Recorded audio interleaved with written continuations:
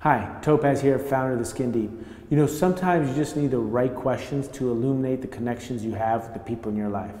That's why we created the And card game so you can play them at home. Visit theskindeep.com/shop and enjoy. Thanks.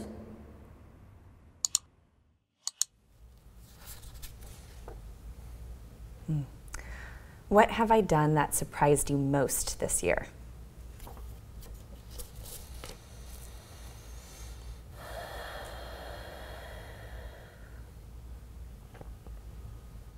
Well, I mean, I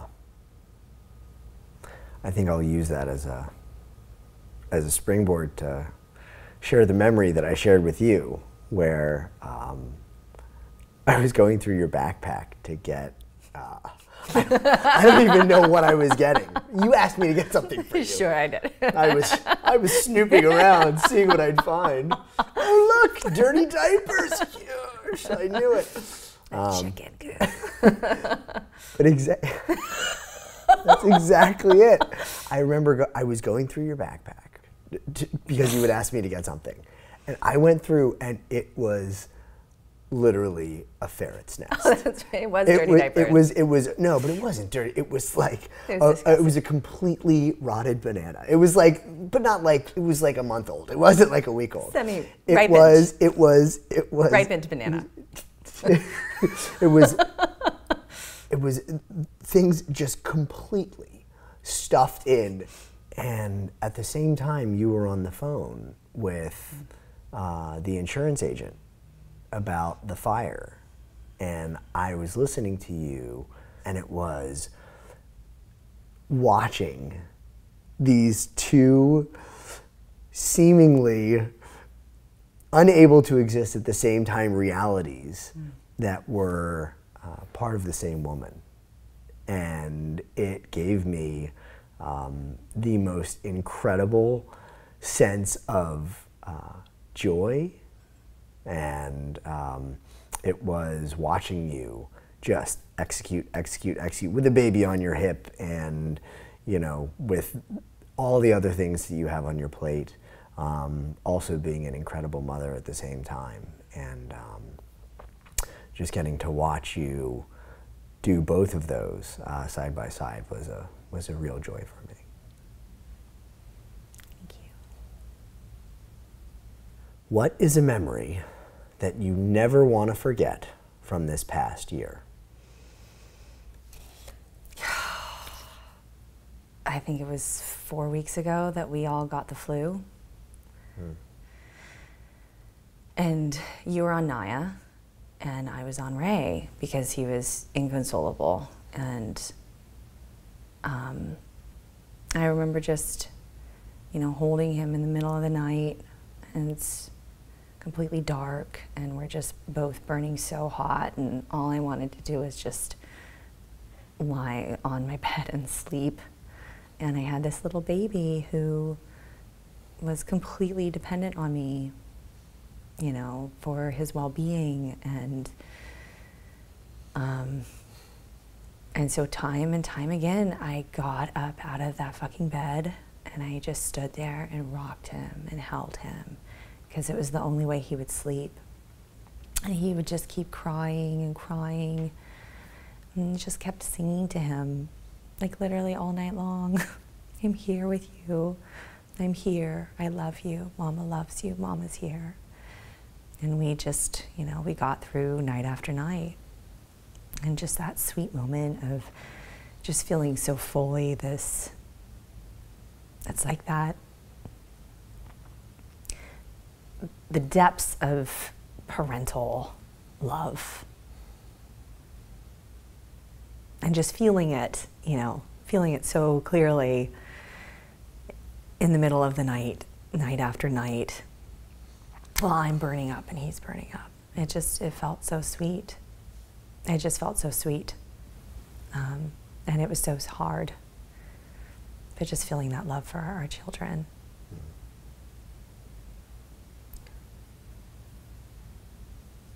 That's one of the things I want to remember.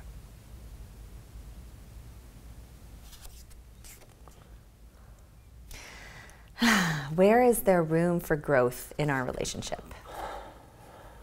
in order to achieve growth, one must spend time on something. Yes.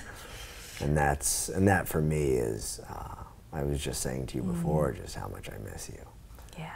I just miss you so much. I miss you so much. And, you know, that's something that I think we were really, I mentioned this the other night when we passed by each other in the bathroom at 12:15 a.m. And it was the first chance I had gotten to really just get to take a moment and just be present with you. And I said that I missed you, and you know, the other part was the feeling of being back to back. I think this has been the hardest 12 months, you know, we've had in a decade. Really? You feel that way? We didn't sleep in we divided and conquered, and I went and slept in a bed with Naya. Yeah. Right? We didn't even sleep in the same for bed. five months? 5, 6 months, whatever it was, right? It was almost half a year. Yeah. You know, our relationship is incredibly solid and requires maintenance. And when we don't give it that maintenance, it's so easy for those little barriers of film to pop up and to slowly but surely have those thin layers of disconnection. Those thin layers of disconnection. But it's hard for me to hear you say this has been one of the hardest or most disconnecting years that since 2010 we've ever had. Yeah, because I guess, you know, and it's eye-opening for me, because to some extent it's like I just feel like it's, you know, we're on hold, we're gonna get through this first fucking year, right. You know, but it doesn't, I don't feel like there's cracks in the ground, you know what I mean? Like I don't feel like you're going anywhere, I'm going anywhere, or there's any possibility for that, at least unless you're telling me differently.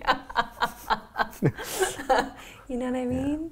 So it's surprising for me to hear you say how distressing it's been, and it does offer some insight of, you know, how hard it is.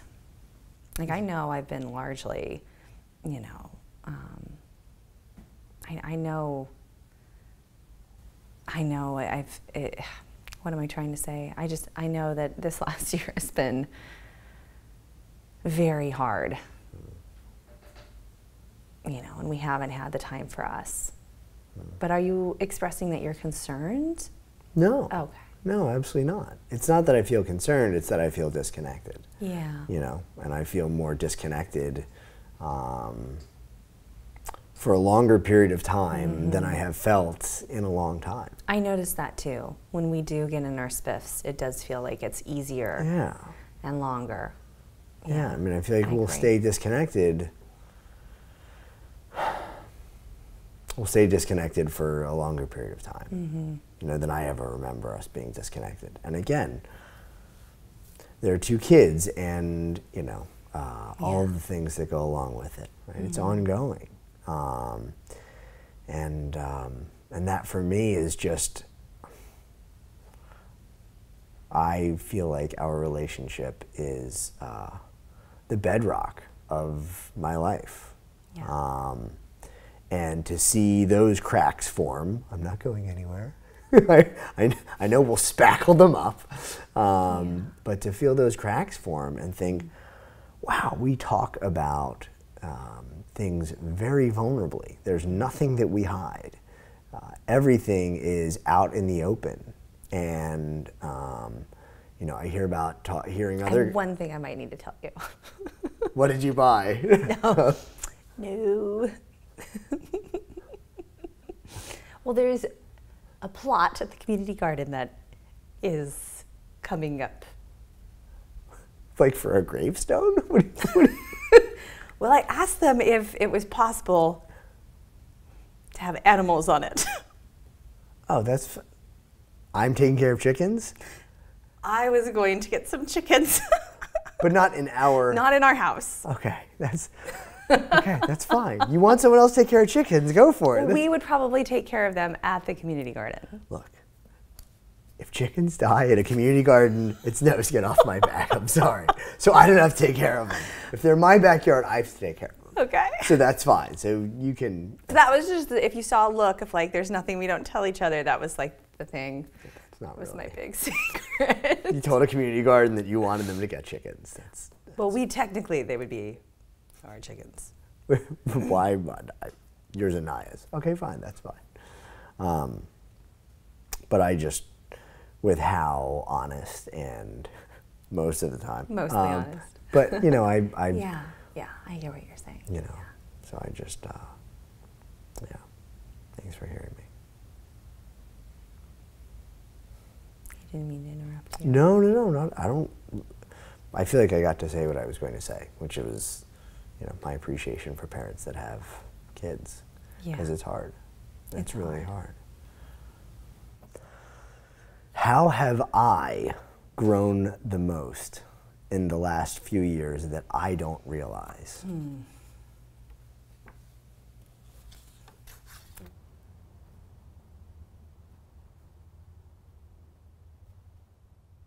Hey, so if that video moved you, if you dug it, if you want to see more of them, be sure to subscribe and hit the notification button so we can keep you updated about our weekly releases. Thanks a lot. Thanks for joining.